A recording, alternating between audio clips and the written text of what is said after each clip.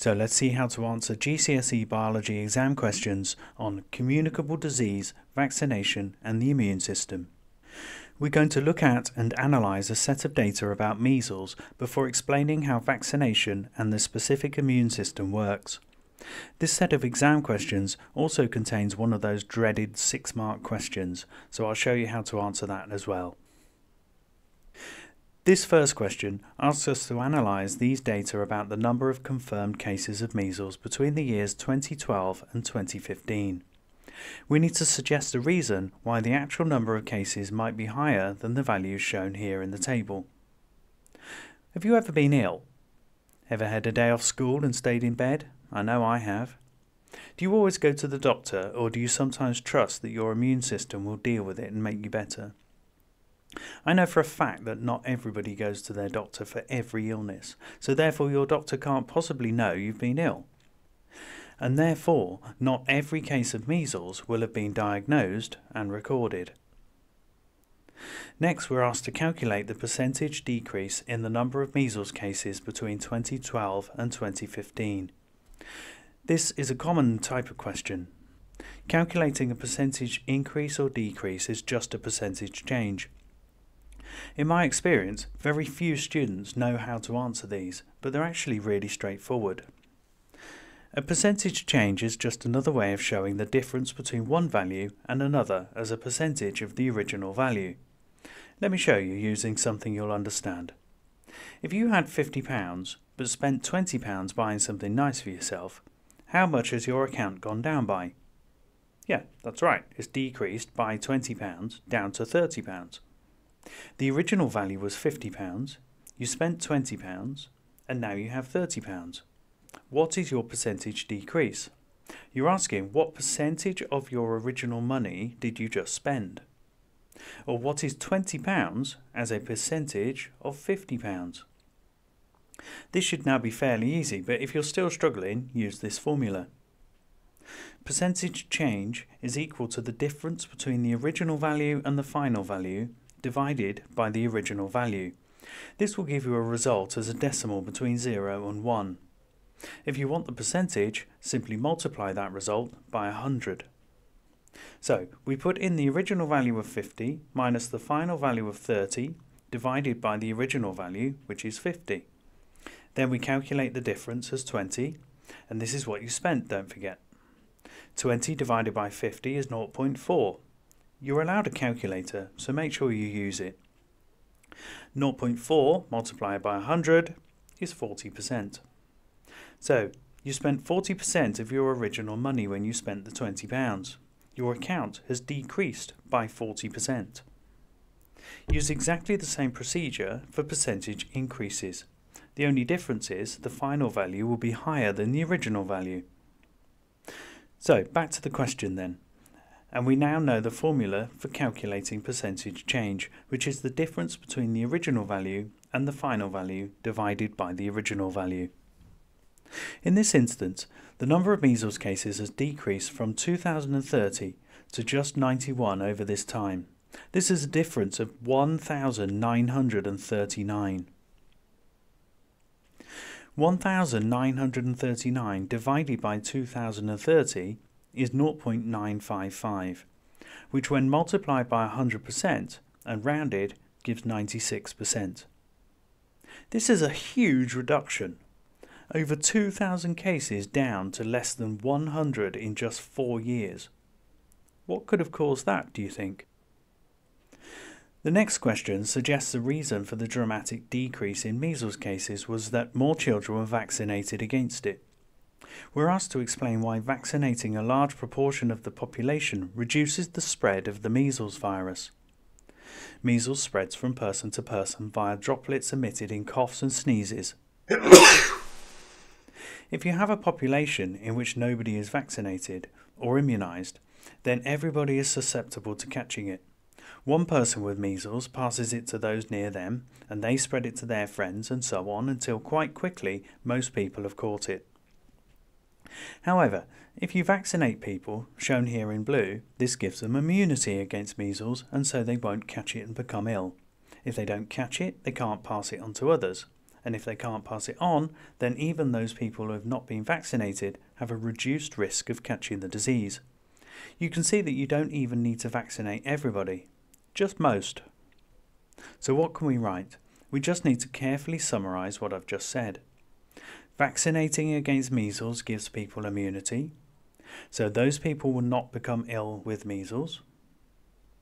This means that there is less chance of the non-vaccinated people becoming exposed to the virus. This next question is the 6-mark question. It starts by asking us to study the graph showing how the concentration of measles antibodies in a person's blood changes over time as they are vaccinated and then later exposed to the measles virus. Before we attempt the question, let's revise antibodies and vaccinations. We have different types of cells in our blood. Red blood cells contain hemoglobin to carry oxygen, and there are 2 types of white blood cell, which make up our immune system. The phagocyte cells help us to fight infections by engulfing and then digesting microorganisms. The lymphocyte cells produce antibodies. These antibodies will latch onto and destroy specific microorganisms.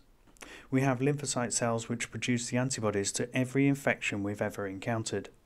This is because as soon as the infection is over, the lymphocyte cells which produce those specific antibodies remain in the blood as memory cells, ready and waiting to pounce and produce these antibodies again if we ever need them.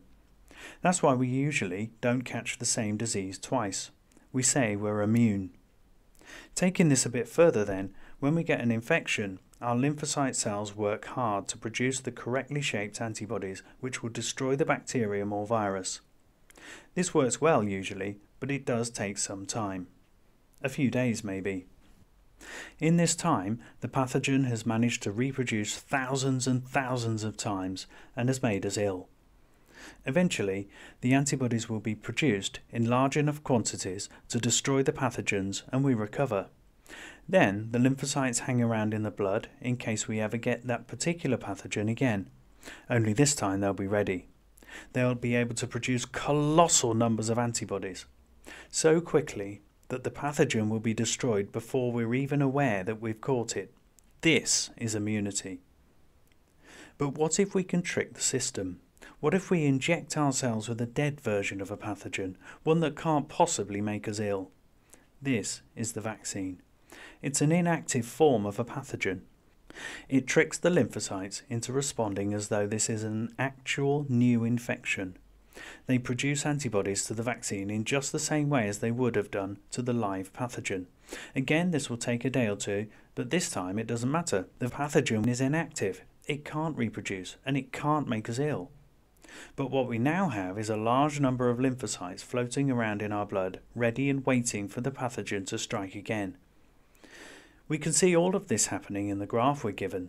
The vaccine was given on day 1, and by day 3 the number of antibodies to it had risen. This is called the primary response. The number of antibodies then drops, but crucially not back to 0. These are the ones being produced by the memory cells. Then on day 7 the patient was exposed to the real live measles virus, and look how big the secondary response is. It is enormous.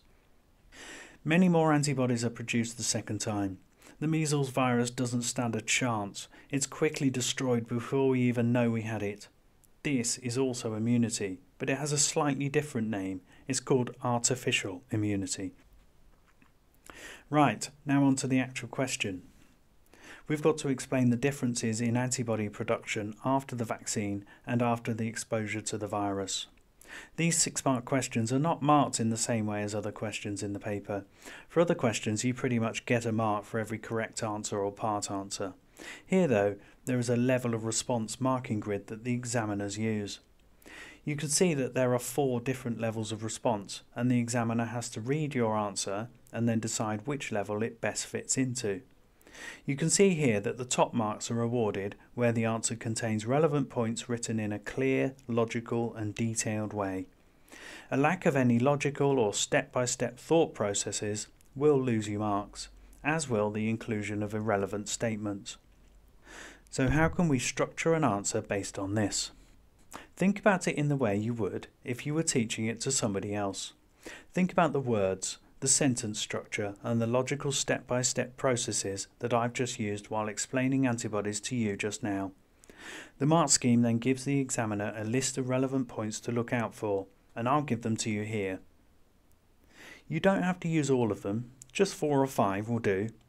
Then write them down in a way that makes sense to somebody who knows about biology. So to start off then, I'd say what an antibody is and what the difference in antibody production is. We don't need to quote exact values, just write it as though you're a reporter writing an article in a magazine or a website.